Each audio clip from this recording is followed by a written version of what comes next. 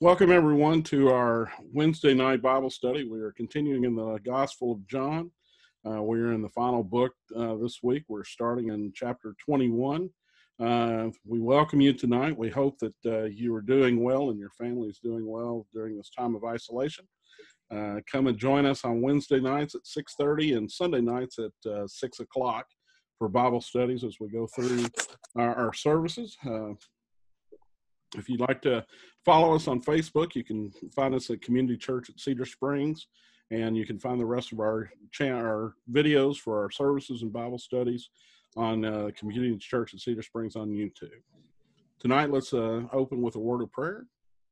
Heavenly Father, we thank you for this day. Lord, we just thank you for the ability to wake up this morning, Lord, to be able to get out of bed, to be able to walk across the floor. Lord, we just thank you for all the blessings that you've given us that we don't even know about, or the things that you do for us, the problems that you move out of our way, the obstacles that you destroy before we come to them, Lord, that you make a way for us to come and be in your presence, to be able to worship you and to follow you. Lord, I just pray for every family that is dealing with this virus, whether it's out of fear, whether it's out of fighting the virus out of their body. Lord, I just pray that you give them all strength and comfort and peace in this time of uncertainty, Lord. Lord, this reassures us that we don't have any control over our future. We don't have any control over anything that happens past the moment that we're living in, Lord. And we know we've been faced with this uncertainty. We don't know what's going to happen. We can't make plans like we thought that we could, but we know that you are in charge, Lord. We know as your children that you're going to take care of us. We know that you have a plan, and you are not surprised at all by the events that are going on, and that something wonderful and awesome will grow from this time in isolation, Lord. We're just asking that you move in people's hearts and in their lives, Lord, that you will stretch them, that you will grow them, and that when we finally are able to get out of our homes and socialize again, when we come back together, that we will be a mighty force in your name, Lord, that we will be renewed in spirit and strength and follow through to your will. Lord, tonight as we're going through this lesson, we just ask that you reveal yourself to us in a way that will draw us closer to you, Lord, that we can find out a new side of you that we didn't know before. Lord, we're here because we love you, and we praise and worship you, not for what we can get from you, but because of who you are as our sovereign Lord and Savior.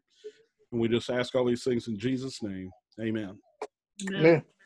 So again, tonight we're in chapter 21.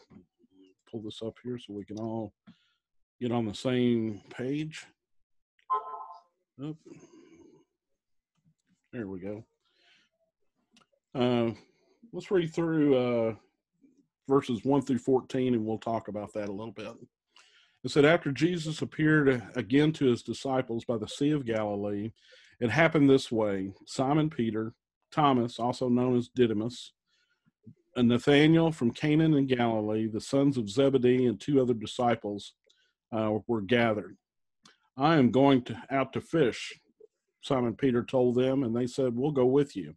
So they went out and got into the boat, but that night they caught nothing. Early in the morning, Jesus came and stood on the shore, but the disciples did not realize that it was Jesus. He called out to them, friends, haven't you any fish? No, they answered. And he said, throw your nets on the right side of the boat and you will find some. And when they did, they were unable to haul the net in because of the large number of fish. Then the disciple whom Jesus loved said to Peter, it is the Lord. And as soon as Simon Peter heard him say, it is the Lord, he wrapped his outer garment around him, for he had taken it off, and jumped into the water. The other disciples followed in the boat, towing the net full of fish, for they were not far from the shore, about 100 yards. And when they landed, they saw a fire of burning coals there with fish on it and some bread.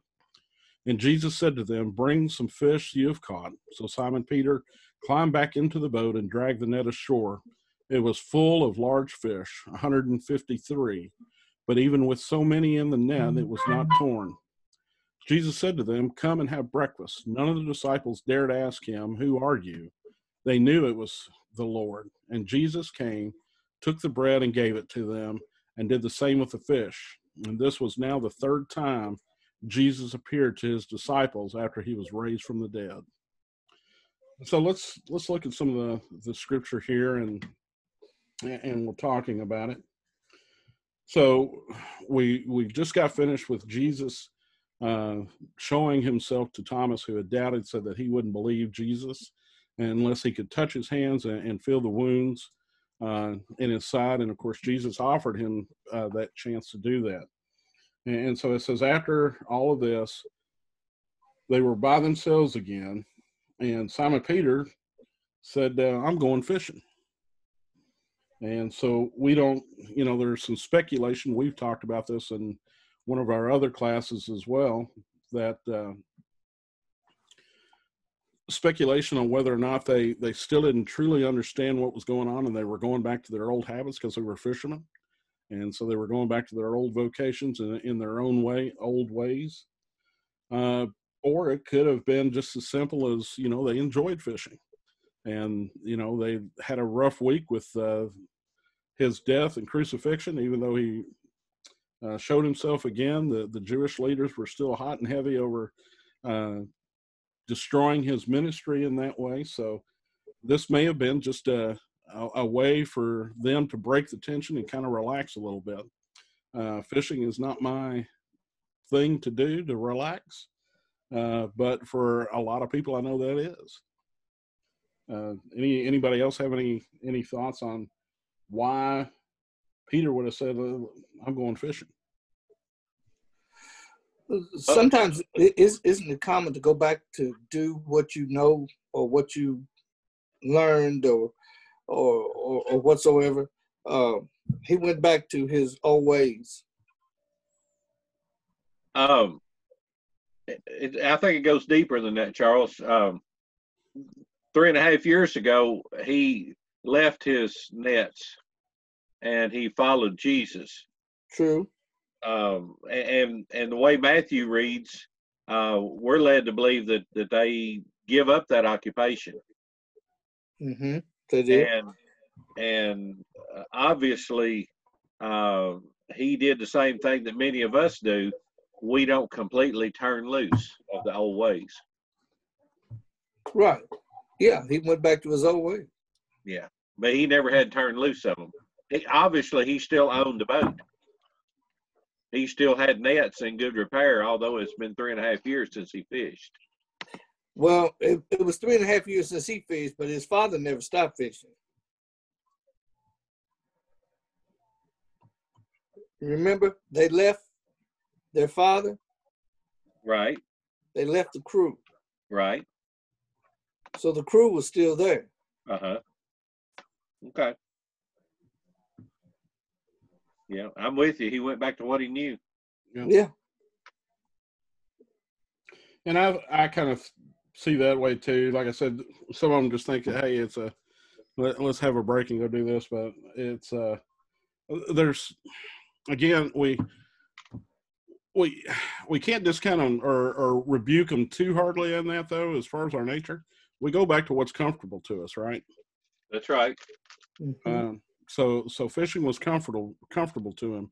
The 3 years would have been awesome to have witnessed, but it was hard. There was a lot of hardships. There was a lot of, I won't say pain and suffering, but I mean, they left their homes. They wandered around. They slept outside. Wherever they could find. They were being pursued by the Pharisees. There were some towns that welcomed them in and treated them okay. There were other towns that ran them out of town and that kind of thing. So fishing was a comfort. It was something they could grasp onto. It was something they had a little control over. If you're a fisherman, you may have some bad days, but if you're consistent in the work that you put in, it'll eventually all work out.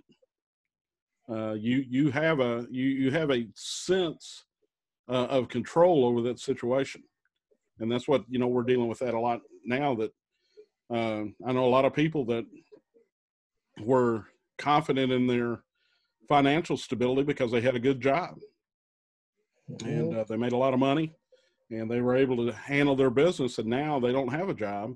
They don't have any money to handle.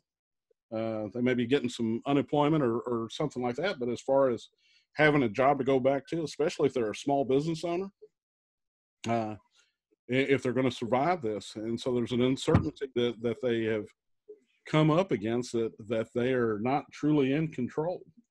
And I think that's what we see in Peter and these guys. They came up to a point where they had absolutely no control over the situation whatsoever, and they didn't have Jesus to fall back on either because he wasn't there.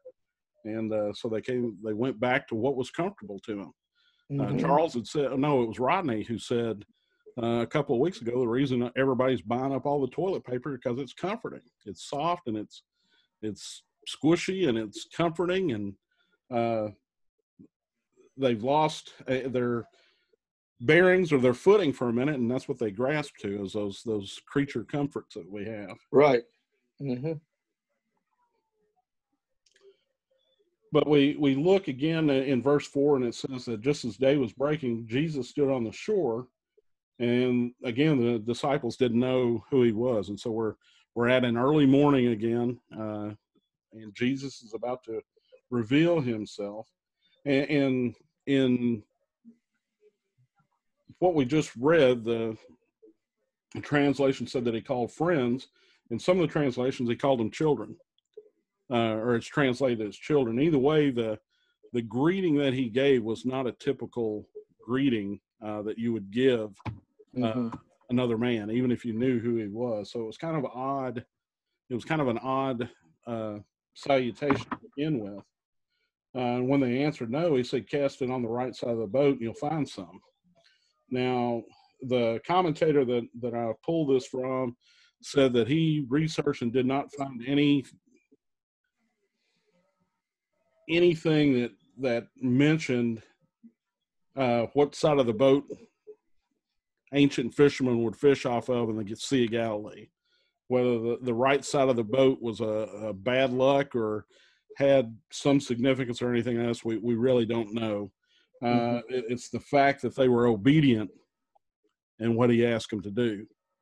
And we see some other accounts of this story, right, where they kind of argue with him that we've been fishing all night. We've been doing this all our lives. Who are you to tell us what to do? Right. John doesn't put that in there, but it just shows that they were obedient and put it in over the right side, and they caught so many fish they couldn't pull the net up. Right. And of course, John's recollection from that, he's not going to make himself look bad in his own book, but by arguing with Jesus. But supposedly he was the first one to figure out that the guy on the shore was Jesus. And he turns to Peter and tells him, he said, "It's the Lord." And of course, Peter, in some translations, says that he was stripped for work, that he put on his outer garment and jumped in the water. I find that kind of that scene from Forrest Gump when Captain Dan shows up on the pier and Forrest is in there and he just kind of runs off the end of the boat. I can kind of see Peter doing that as well. And evidently he was a pretty good swimmer, because from the account that Paul gets is he made it to the shore before the guys in the boat did. He's a fisherman. Hey. Now, Nick, the instance where they argued with Jesus was early in his ministry when he was calling his disciples. Okay. Sorry about that. Yeah.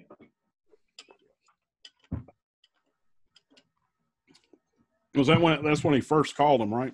That's correct. Exactly. Yeah. My bad. Yeah, which is pretty neat the way it the story makes a complete circle. And the second time they don't argue with him. Right. But they didn't know who he was. Maybe they learned not to argue. People hope I'm going to learn not to argue someday. Someday. I'm not going to hold out for that. I think I'll be dead and gone.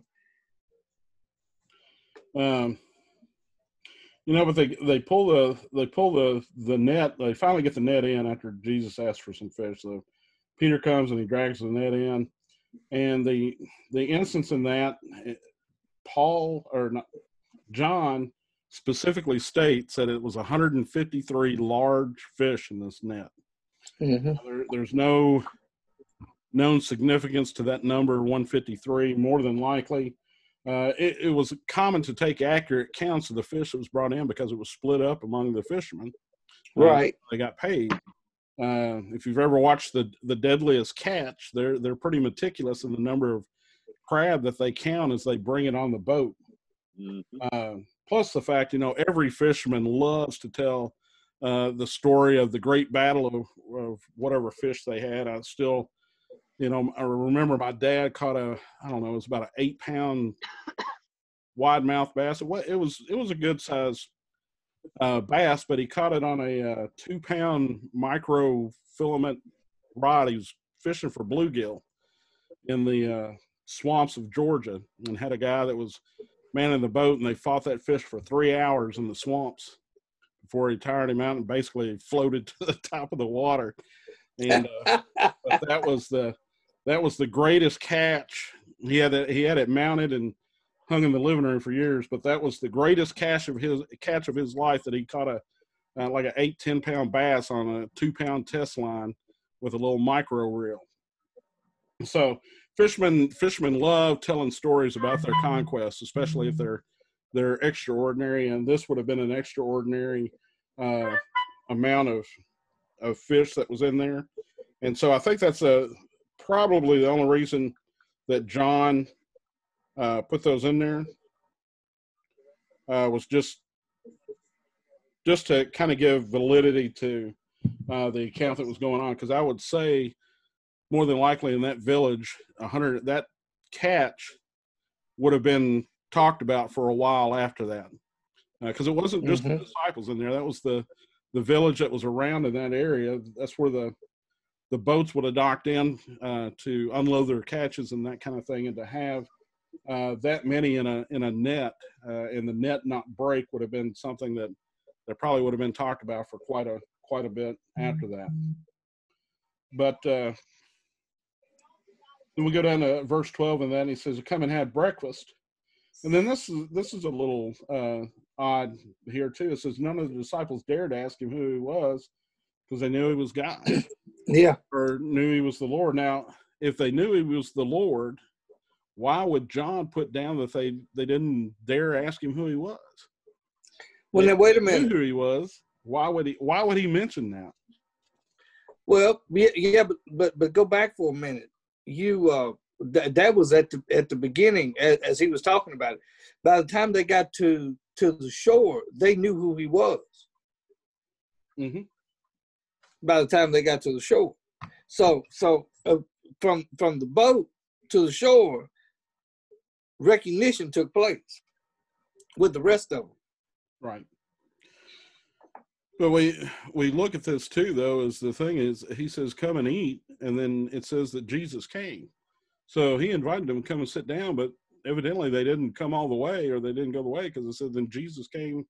The way that I'm reading it says Jesus came and took the bread to them. So whether or not they came, or he's just saying, that he was the one that served them, but again, there's kind of a questioning, is either they didn't really recognize his physical form, but they realized through his voice and his mannerisms or what was going on that it was Jesus at that time. And I forgot a part on too. We'll get to it in just a second. Yeah, you know what I'm thinking about. Yeah, we're getting there. Okay. Give me a second. So, going back to the statement, none of them dared to question him. I wonder if that goes back to thinking about Thomas and his doubting. Right. And again, we're not really sure if he was in a. Okay, so let's try to piece this together a little bit and kind of rationalize out what's going on in the events. Is we have this town that these fishermen came from. The village knows, or the area knows, that these 7 guys left their occupation to follow Jesus. They had to know that these guys were disciples of Jesus. They had to know Mm-hmm. who Jesus was at that time. They have had to have at least heard the stories of the crucifixion, if nothing else.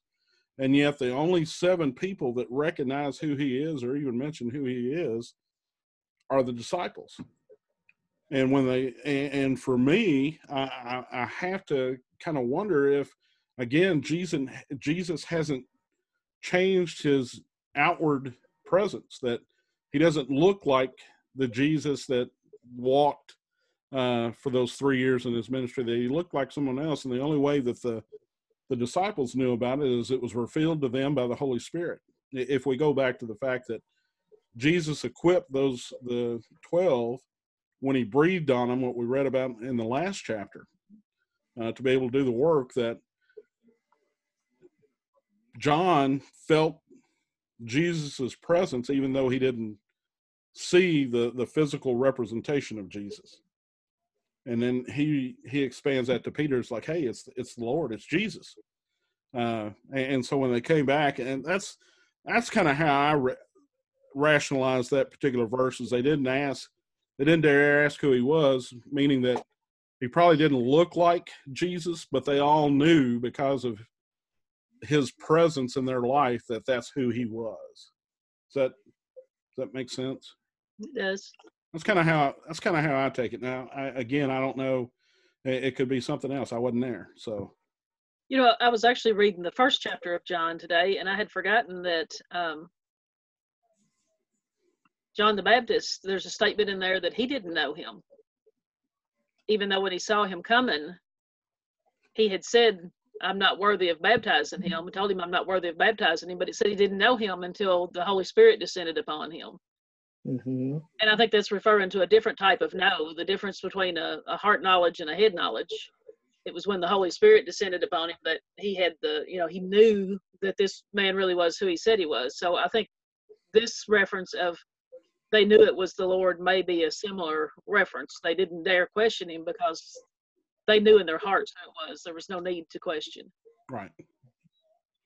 But I've been sitting there reading a whole bunch of commentaries about the number 153, and numerologists and theologians and St. Augustine, and the most popular theory, and the one that I seem to like the best, is that John included a specific number simply because he wanted to make sure that his readers, didn't think it was a fishtail.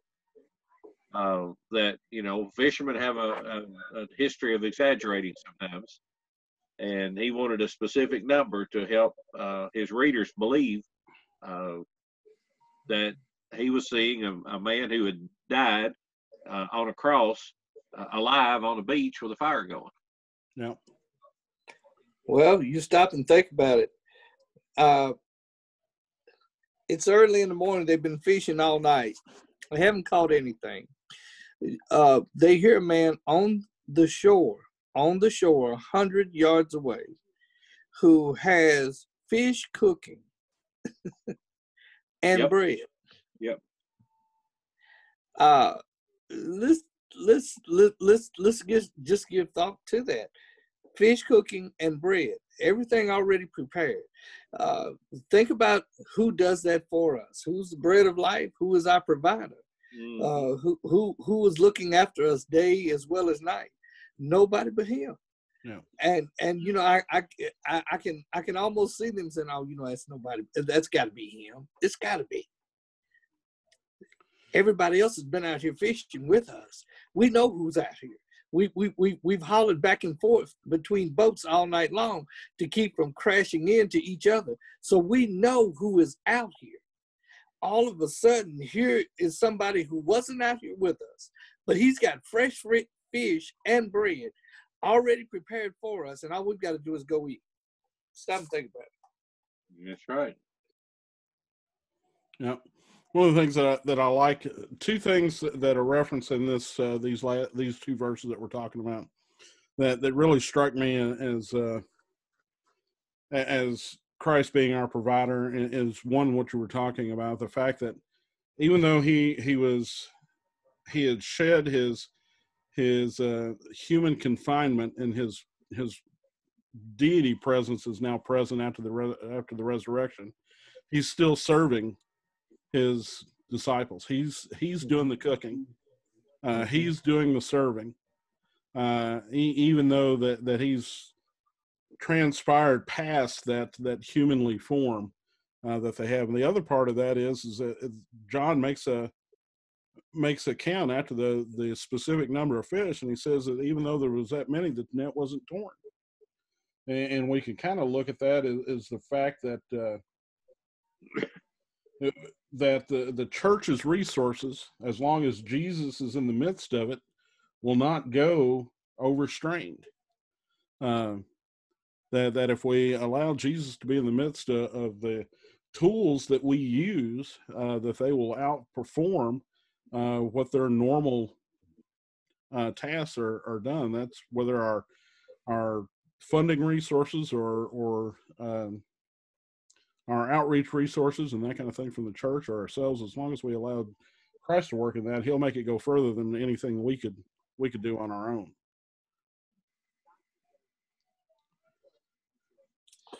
But he is a provider. He is. Amen. Then we go down to 13, 14, the last couple of verses of this. It says that Jesus came out and took the bread to them and the fish. And again, I can't help but think of the fishes and loaves and feeding the 5,000 during this again, which I understand bread and fish is a common breakfast for Jewish people. Not my cup of tea. I tried it. Their little slimy pickled fish or whatever they have for breakfast. It was hard to choke down. I did it once, but that's common for them that they do. So fish and bread would have been a very common breakfast for them to have at that time. Right. And verse 14 is a little odd too. It says that the third time that Jesus revealed to the disciples after he's raised from the dead. So evidently John doesn't see Mary Magdalene as a disciple, because if we count Jesus' revelation to her, this is the fourth time that he had revealed himself. So that's just a little odd note in there as far as the recollection and the way that John counts the disciples in that. But I want us to look at the next section, and I think we can get through this next section here before. We may not get through all of it. We may have to come back to it next week. But so verses 15 through 19, these four verses, there's a lot to really unpack in these as well. Or I'm sorry, it's longer than that, isn't it? Let's see. Yeah, 15 through 14. It says, when they had finished eating, Jesus said to Simon Peter, Simon, son of John, do you love me more than these? Yes, Lord, he said, you know that I love you. And Jesus said, feed my lambs. Mm-hmm. Again, Jesus said, Simon, son of John, do you love me? And he answered, yes, Lord, you know that I love you. And Jesus said, take care of my sheep. And the third time he said to him, Simon, son of John, do you love me? Peter was hurt because Jesus asked him a third time, do you love me? He said, Lord, you know all things. You know that I love you. And Jesus said, feed my fish. Very truly, I tell you, when you were younger, you dressed yourself and went where you wanted. But when you are old, you will stretch out your hands, and someone will dress you and lead you to where you do not want to go. And Jesus said this to indicate the kind of death by which Peter would glorify God. And then he said to him, follow me. So there's a lot to really unpack into this section. And we see this as the redemption of Peter, mirrored against the three denials that Peter had against Christ. We have three denials there, and we have three redemptions listed here. And you know, to rationalize this, and I know I don't know if Hilda and Rodney were there when Arlen did a devotion. One of his devotionals for one of our Trace This meetings was about this particular meeting, and being there and standing on that beach where Jesus would have been calling to the men and coming up has a little different take on this, but in the beginning, in the earlier chapters, when Peter denied Christ, he was standing around a charcoal fire. It was a charcoal fire that he was standing around getting warm, that he denied him. And anyone who's worked with charcoal or cooked anything, you know that smoke, that smell gets in your clothes and it gets in your hair, and it gets in everything, and it just lingers there forever. And so you can imagine that Peter had that lingering smell of that charcoal and that smoke, and that constant reminder of the denials and the that he had given Christ during that time. And so now he's back on the shore and he's in Christ's presence again, and it's that same charcoal smell that he has to have witnessed and remember that smell and going back to that. And so we have this mirrored back onto that, but Peter has to remember, while Jesus is asking him constantly, do you love me? His mind has to be going back to that night standing around that charcoal fire out in the courtyard outside of Caiaphas's house. And I could see where at the third time where Peter would be hurt because it looks like Jesus isn't, it looks like Jesus is holding a grudge kind of at this point that he does. But finally, he's restored into that. It is a little odd, and we can talk about this, and you guys can kind of figure out the first two times that Jesus asked Peter if he loves him. We know that there were three main words used for love in the Greek language. We have eros, which is the erotic, romantic kind of love. We have philos, which is a brotherly kind of love. And then we have agape, which is a unconditional, deep love. And so Jesus, in the first two times he asked Peter, he uses the word agape. Peter answers all three times with philos. And then the third time that Jesus asks him, Jesus uses philos. So we have a kind of a question on why maybe that Peter didn't use agape when he says, you know that I love you, that he used a lower form of love, almost like I respect you, or I'm fond of you, as opposed to that. And again, we may see this as the issue with him remembering the denials that he had, and that him not feeling worthy of saying that he loved him unconditionally, because he had already failed him three times before that. What about just pure humility? Peter could have been in a humble situation. I would say he was humbled. I would have been humbled myself after all that had taken place. Right. But reading this, I missed a little bit of the nuance in this when at Peter finally at the first two, he says, you know that I love you. You know that I love you. And then he finally says, look, you know me, and you know all things. And if you know all things, then you know that I love you. So Peter finally stopped trying to rely on his own strength and his own power in showing that he loved, and finally just gave in and said, look, it's you. You're the one that's going to have to know this. I can't, you know what's in my heart. It doesn't matter what I say or what I do on the outside. You know where my inner part is. And so he finally surrenders that part of himself into that last question. But I want us to look a little bit too there. So we've got the three redemptions in love. We've talked a little bit about the differences in the word love that Jesus used and the word that Peter used. Well, let's talk about the commission that Jesus gave Peter during this a little bit. And we'll talk about, so I guess the first thing we need to figure out is there or do you feel that there's a difference when Jesus said, take care of my, or feed my lambs and feed my sheep? Is there a difference between lambs and sheep?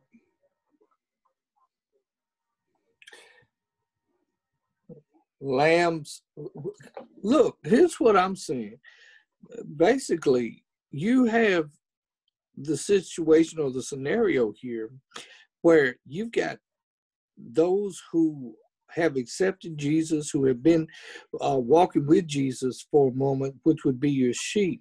But then you have those new ones who are just coming in, those new converts, which would be lambs. To me, he was making it general and saying, you've got to take care of all of them.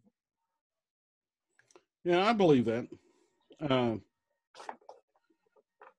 You know, and I think it's the progression of we go back through that, the idea of I'm trying to remember how exactly it's worded, but for those who are faithful in much get much, or something to that effect. If you yeah, you too much is given, much is required. Right. Is that what you mean? Yeah. Yes. So we're looking at the the building up. The first one is, do you love me? Yes. Feed my lambs. Okay. Spread the word to the new people that are who I wasn't able to minister to. You're going to be involved with, or going to ask questions or whatever else. Tell them what's going on, or share that to them. And then he goes and asks him again, do you love me? So he takes it to another level. Again, it's another level of trust. And he says, yes, I love you. And he said, then take care of my sheep. And so take care of the people that knew me when I was alive. Take care of make sure that they understand the mission is still on point and still working. And then the last one is feed my sheep. Mm-hmm. And again, so we're not, so we're kind of, in the way that I look at it, it's kind of a step up or progress into how much Jesus trusts Peter to carry out his ministry from there on. Well, let's also look at how happy Peter was. Something that I see in here that we really didn't say a whole lot about was, and I know you went over verse 9 with the fish and the charcoal, but also in verse 10 it says, bring some of the fish you've just caught. Jesus said. Right. Look at how excited Peter got. So Simon Peter went aboard and dragged the net. It didn't say somebody helped him. He dragged the net with all the fish himself.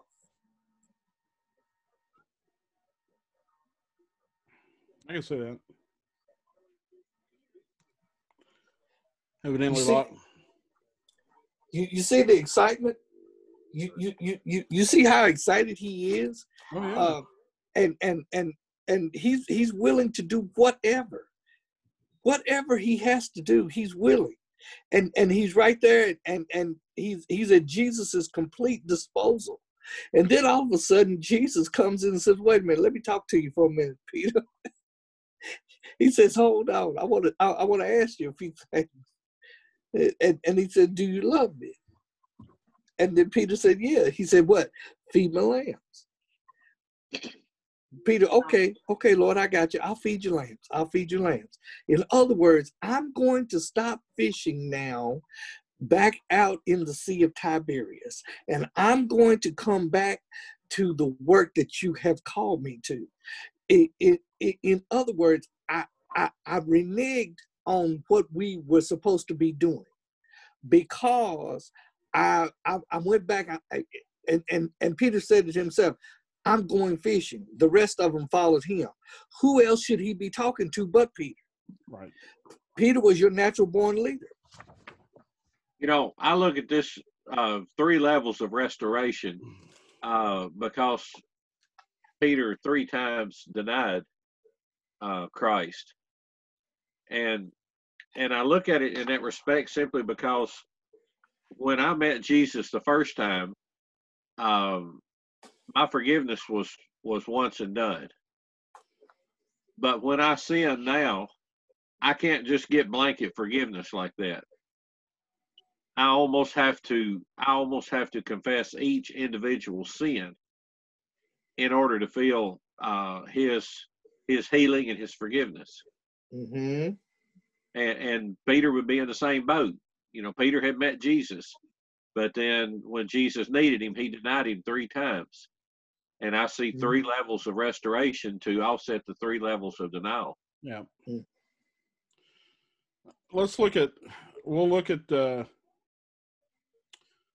look at verse 15 real quick, and then we'll finish up here tonight, and we'll finish up the rest of the chapter next week. But I wanted to, or I got sidetracked because I got all excited about the 3 loves. But the question that Jesus asked Peter in verse 15, I think, is important too. It says, "Simon, son of John, do you love me more than these?" And again, it kind of goes with, you can have a couple of different meanings to that. Some people think that means that he's asking, do you love me more than these other men do? But I kind of take it what we have been talking about or alluding to a little bit through this lesson is, to me, I think he's saying, do you love me more than this life? Is kind of the way that I took it. Do you love me more than these? Do you love me more than these things that you've set up for yourself? What we talked about, the boat was still there, the net, the crew, all that stuff was still there and holding on to, and he was holding on to them. It was really easy for him to go back. It wasn't that, hey, I'm going to go fishing and then I've got to go and I got to find a boat to lease and I got to see if there's some nets that are available and that kind of stuff. It was, there you go. It was there right you back. go. It was right back in there. So Nick, And so I can't help but think maybe Jesus is asking him, do you love me more than this stuff that you've come back to? Nick, where were they having this conversation and what was laying at their feet? 153 fish. Well, that's true too. Yeah. Do you love me more than these? Yeah. Do you love me more than you love this occupation? That's right. Well, I mean, 153 big fish would have been a lot of money. That's right. Mm-hmm. That's money. That's right. I can see him point to him. I can see him point to this pile of fish at his feet. Do you love me more than these? And that's kind of where I'm coming from too. It's That's right. He's asking him to make a decision at this point. Are you going to follow the world? Or are you going to follow what you know? Or are you going to follow me? And that's what we see at the last in verse 19. He says, "And follow me." If right. you love me, then you're going to leave all this other stuff. Like really leave it this time. Don't put it to the side in case it doesn't work out, so you can come back to it again.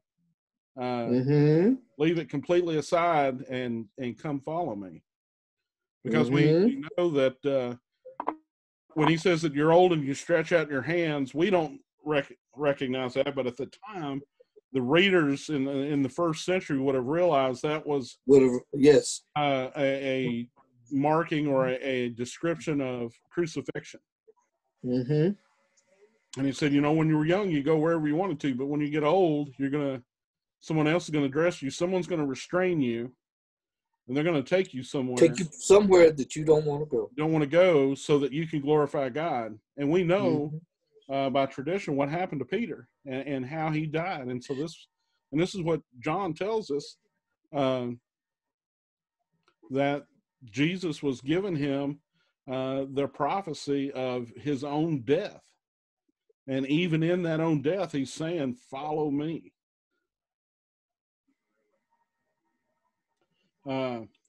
We talked about that before too, is if you knew that how you were going to die, even if you knew how you were going to die, not necessarily when you were going to die, but how you were going to die, would you continue on as if you didn't have that knowledge and do what God called you to do, or would you hide away and try to stay away from it? And so, this is the question that Jesus is asking Peter. it's time to double down. It's either put the feet to the highway and get going, or go back. Well, Nick, you just said it. Jesus put Peter in a position to say, okay, now Peter, here we are. You love me. Okay, you're gonna keep my commandments. You're going to feed my lambs. You're gonna feed my sheep. If you love me, that means, as Rodney just said, look, you're gonna cut the fish loose. You're gonna become fishers of men. We're not gonna go back to our old ways. And Nick, you said it yourself. We're guilty as charged so many times of giving up when times get tough and just throwing up our hands and saying, I'm going back to what I was doing before. And even if it was illegal, we'll still go back and do it. I hate to say this, but I've done jail ministry. I've seen guys, profess their faith and what they're going to do when they get out and how they're going to live and how they're going to act as soon as they get out. For whatever reason, they found Jesus there in jail. That's where they found him. And their desire is to follow him. They get out of jail. They go out. They try to find a job. They can't find one. They've got girlfriends, babies, mamas. They've got all these other people looking at them wanting finances, and they can't seem to make ends meet. What do? Instead of trusting in that same Jesus that they found in jail, they revert back to their old habits. And before you know it, it's a vicious cycle. They're right back in jail again. Yep. That's why about 90% of long-term inmates are repeat offenders, because they can't make decisions on their own. And in jail, you don't have to make any decisions. And they don't know how to get out of the environment that they're in. And nothing against people that do jail ministry or preachers that do that, but there's a big gap between finding Christ in prison and having someone help you feed the sheep, so to speak, of holding. They don't expect to have to hold a grown man's hand when he gets out of prison and walk him every step of the way, but that's what they need to be able to be successful in staying out of that kind of lifestyle again. That's right, because it's almost like they've been put in. They get out and they're almost put in a position to fail again. Yes. So. But thank God for those that don't fail. Thank God for those that do get out and have life-changing experiences, and they're able to go and develop and do great and wonderful things. Praise be to God for them. Those are the ones that, we're thankful for, and for what they're able to do. Unfortunately, in so many cases, they're kind of far and few between. Right. That's what we've got tonight, guys. I apologize for the late start that we had tonight, but hopefully we muddled through it. Any prayer requests we need to do? I know we got a couple of our workers have a family member that's a resident in the nursing home in Brownsville, and so whenever anything happens, they get a phone call to update them on the condition of the facility. And they got another call today saying they got confirmed case number 2 already in the facility. Yep. So I think Friday night is going to mean a lot. Hopefully I can get off early enough to meet you guys and other people that'll be there to do that. So they're going to need everyone there, staff and residents, both are going to need prayer through this. Exactly. Anybody that's listening, we're going by and do a drive-by prayer time at the Brownsville Nursing Home on Friday afternoon at 5 p.m. You're more than welcome to come by. It's a hit and run prayer. We want to lift up the residents as well as the staff that are there. It's going to be April 24th at 5 p.m. Central Standard Time. If anyone wants to join us in that endeavor, even if you're watching this from afar and you can't make it to the location, if you can pause a moment at that particular time or whatever you're At doing. that time, yeah, please. And, add your prayers to that. That would be greatly appreciated. It sure would. It sure would. And also for not just for those there in Brownsville, but it seems like so many of our facilities are going through and having issues, and man, we just got to keep folks lifted up. We've got to lift them up. We've got to keep folks lifted up as we go through this time. I'm prayerfully, I'm just praying that we are going to plateau, or how do they say it? Hit a flat place and start going the other way, and soon we will be back to another new normal. No. I don't think we'll ever be back where we were, but we'll be back to another new normal. Well, that's what was it they said? If we go back to the exact normal that we had before, we missed a special opportunity for growth. Yeah, to get it right. Yeah, wow, exactly. Let's pray for those that are lost. Someone was telling me today that Bibles are really being sold and sold out now, and I pray that people are opening them up. They're not just buying them and keeping them as tokens or souvenirs, but if your Bible is wore out, go buy you a new one. It'll have the same words in it, and just go on and get you a new one, and go on and break it in real good. There's nothing wrong with that. If you can get it on your phone or your pad, whatever you've got, go on and get that Bible. Use that Bible, and let that Bible help you day by day. It's nothing like a good, just a good dose of the Word every day. Any other prayer requests?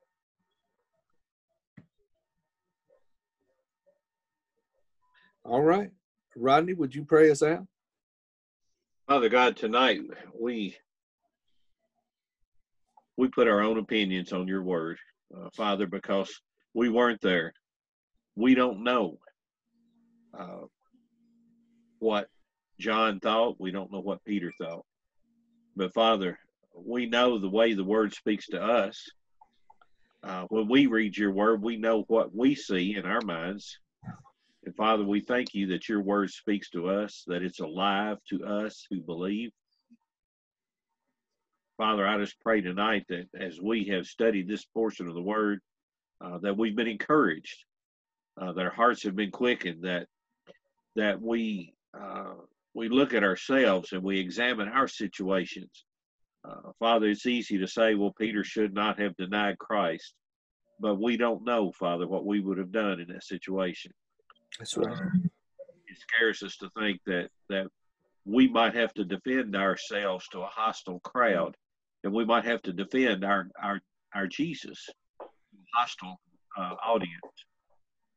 Mm-hmm. Father, I just pray for courage that when we see opportunities, that we don't worry about whether it's a hostile environment. I pray that when we see a time when we can speak your name in love, that we are not afraid. Father, let us take this example and let us fish for souls. Mm. Father, I thank you for the work that Nick is doing, and I thank you for the ones who are participating. And Father, help each of us just to reach out to our church family. Help us to stay connected. And to Father, help us most of all to stay connected with you. Mm-hmm. In Jesus' name I pray. Amen. Amen. Amen. We thank you for joining us tonight. We'll be back here again Sunday night at 6 o'clock Central Standard Time for our adult Sunday school. We hope to see you then. Again, you can find us on Facebook at Community Church at Cedar Springs, or on YouTube at Community Church at Cedar Springs. God bless, and everyone stay safe.